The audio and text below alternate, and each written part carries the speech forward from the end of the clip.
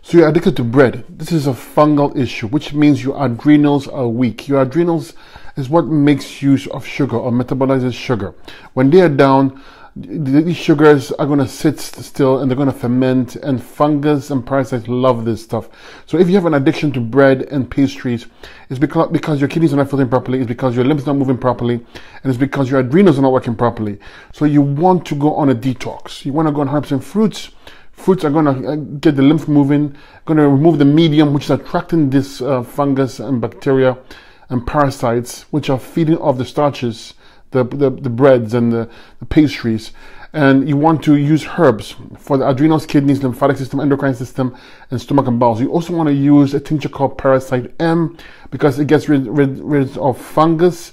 Also use a tincture called Parasite G, which gets rid of worms and big parasites. It's the process by you feel relief.